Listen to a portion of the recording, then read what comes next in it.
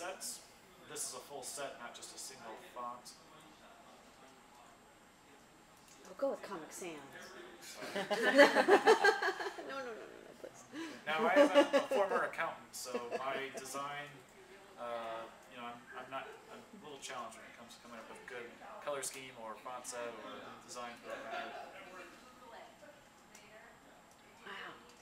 So what about, and maybe you're gonna get to this, but things like the header, that's always the thing that I'm frustrated with themes. Like, can never change that image, or it's just really complicated to get custom.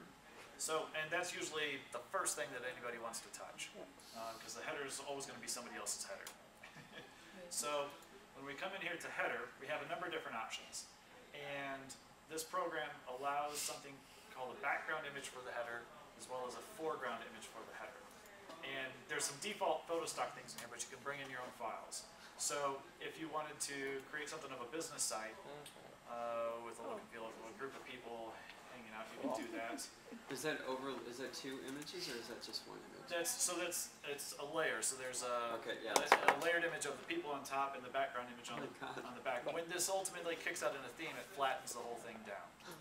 And you can resize those and things to scale them or whatever. I can resize them and reposition them. Where was this a month ago?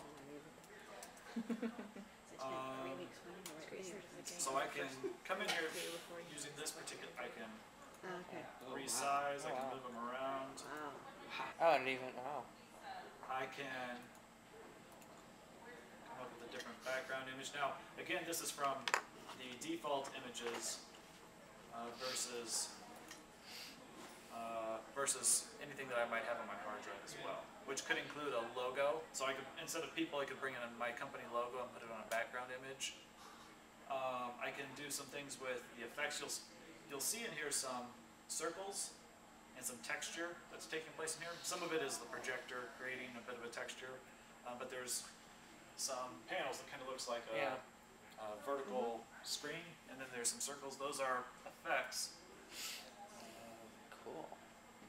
Called glares and textures. So I can do some things there that can kind of give the site a more unique look. Even if you're using a standard picture that you've just taken with a digital camera, you can do some things to shift it. We can change the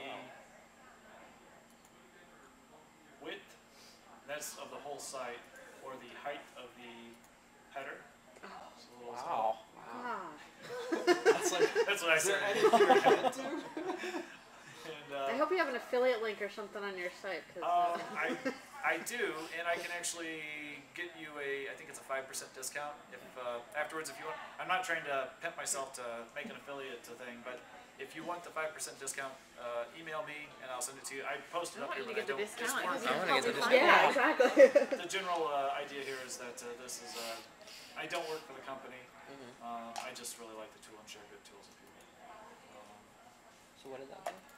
That was a glow. Some of these with the projector are a little harder to see, so it creates just a little bit of a glow around the border area. Oh, around the border, at the outside of the border? Yeah, it kind of overlaps just a little bit. Gotcha. It's hard to see with this lighting. What else can we do? Wow. These are all those things you This is actually a new one. I just did an out. update before I came, so this is one that I hadn't seen before. One of the things about this particular program, they give free updates for a year after you get a license. Wow. When I first got it, they were in version like 0.8, and they're now in version 2.3ish, and they go by the .1s up. They've been through a lot of updates. They only did WordPress when I first saw it. Now they do Drupal, Joomla, a number of different things. So that's header customization. Let me see if I can pull in. I used to have a presentation file close and handy. I'm trying to remember where I put it real quick. Not there.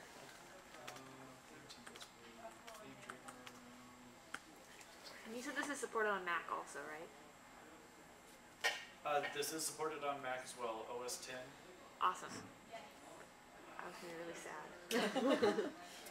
Well, that's what you have parallels for. Yeah, that's true.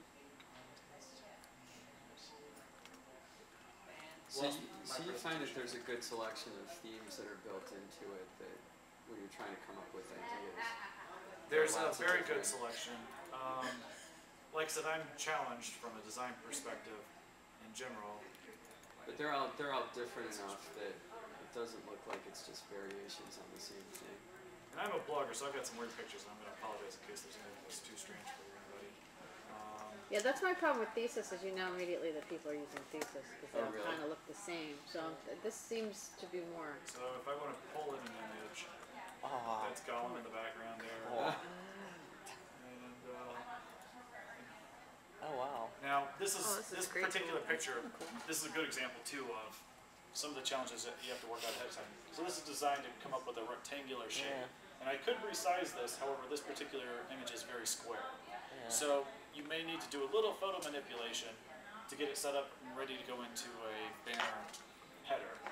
So that's as different as that one happens to get. Now if I, no, I can't even resize that one because that one's just a little too out. If I change the height to something very tall, it's going to feather. Yeah.